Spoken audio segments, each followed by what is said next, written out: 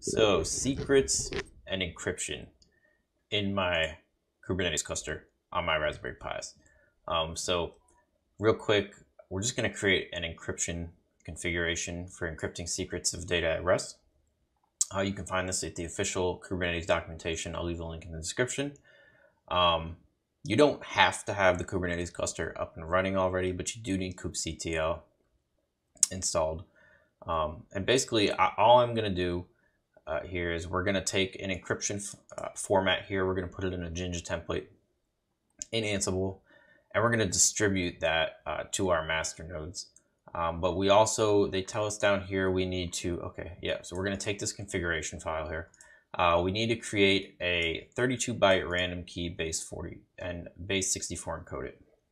So we need to run this command on the Ansible machine, or not, sorry, on a host, right? And we need to get the output of this, and we need to put it in this configuration.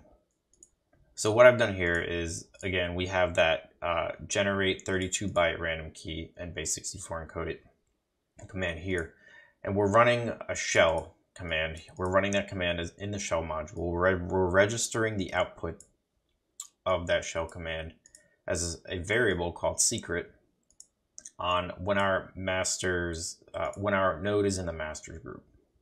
And I've only got one master for now, but when I add a second, that becomes helpful. And then of course we've got our tags. And then when we get that variable from the shell command in the previous task, we will take this template.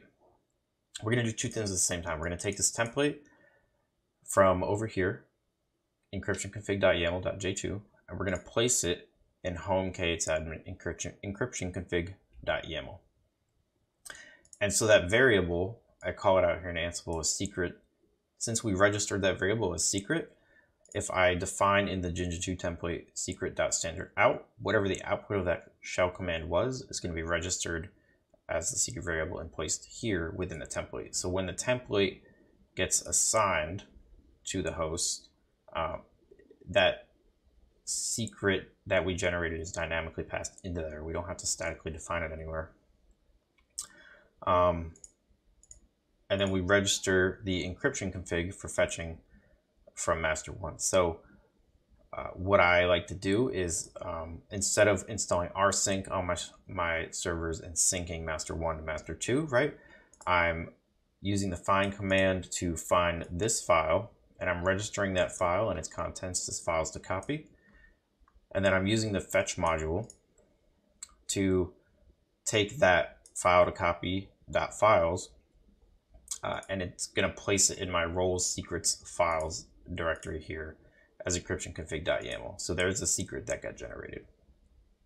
Now, if you wanted to be secure, you would try to pass this into Ansible Vault somehow and vault this secret, or another way, maybe not as secure, but still secure, right? I have a warning here. Please add this roles/files directory to your .gitignore, because when you fetch this encryption config back to your Ansible controller and you decide you want to push it up to GitHub, GitLab, Bitbucket, whatever, you're going to be pushing this encryption-config.yaml if you don't put it in your .gitignore like I did here. So just to go ahead and prove to you that this works, I'm going to go ahead and I'm going to run only the secrets role. I'm going to delete this file out of here into trash, and I've already gone ahead and removed, let's see if you can see it. I've gone ahead and I've removed encryption-config.yaml from the master node. I'm going to go ahead and run this.